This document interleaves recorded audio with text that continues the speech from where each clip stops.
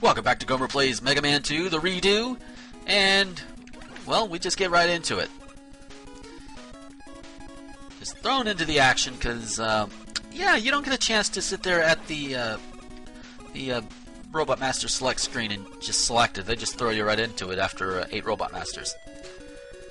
I think this is the only game in the main series that actually does this. Even the original Mega Man gave you the option of not going to Wily right away after you beat the 8th Robot Master. So yeah, as I mentioned in the last video, these are going to be 2 per video, considering how short and how quickly I can get through these. So yeah, as you can hear, this particular tune, this is one of my most favorite Mega Man tunes ever, and I'm sure it finds its way on a lot of favorites lists for Mega Man music aficionados. And so much so that I've even used it as a theme song for my own video review series. After much deliberation, I was like, you know what, yeah. Or at least a remix of this song. Ow! Motherfucker. I want the power-up! There we go. Little for you, big for you. Yay! So yeah, this... Again, these are kind of shortish. Ah, really? Yeah, come on. Woo! Alrighty. You know, I lost my train of thought there. Because of some stupid springy thing. And yes, I know it's a springy thing, because if you get hit, it boings up like the little springy. It's like boingy, boingy, boingy. Can I make it? Yes! Made it! Alrighty.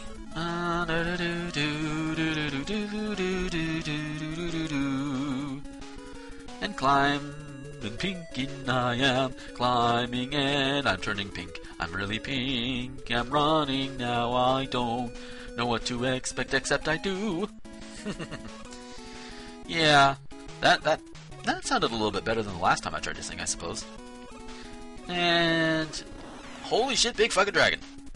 That you can't damage yet. This is one of the boss fights that I'm not the biggest fan of. Ow!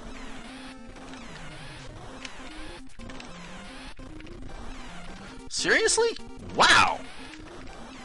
You just, like, throw a whole bunch out there. It's like, whoa!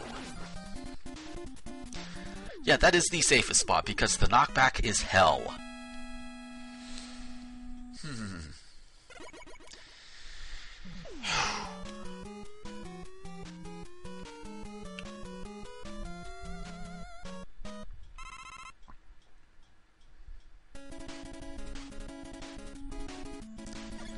So here we go again. The best song in this game. And we have ways to replenish our supplies too. Including these guys. They just keep spawning. You can Metal Blade them all to death with just one Metal Blade and... Ah, there we go. What else do I need? Quick Boomerang. I told you no, Proto Man. You don't come in till the next game. Oy! Super persistent, too. Whee! Now, I've heard that those you can actually kind of jump over, but I'm not going to be testing that this round. What I will do is replenish my jet sled. Oh, dear. Let's get there before going down, huh? Alright, there we go. And, of course, if I really want to use up the Crash Bombers, I just Crash Bomb into there. Whee! Narrow hallway. Fucking moles. Yeah, just keep firing. Keep firing. You'll make your way through. If you're not worried about taking damage, take it slow. If you're like me and you're not too worried about it, just barrel through. Ah! That was... God damn it. Yes, ladies and gentlemen, you just saw I accidentally used an E-Tank at full power. Ow! Couldn't have waited until I got hit by that thing, could you? Oh well. I should be able to grab up another E-Tank somewhere around here. So, yeah. Woo! That was close. Whee! Okay. Down we go. And don't hit the spikes! Oh, hey! Energy!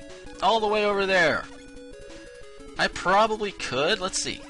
Nope. I didn't even hit the start button like I was supposed to. But yes, despite what people may tell you, Bubble Lead is pretty much the strongest weapon to use against these guys. And this kind of gives you a taste for later in the game, too.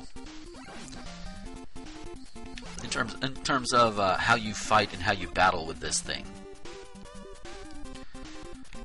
There we go. Whoa! Hi! Hello! There we go. I'm surprised that didn't take up the entire room. They could have like had 2 more units to use up, but oh well. But that's okay, I suppose. Oh, so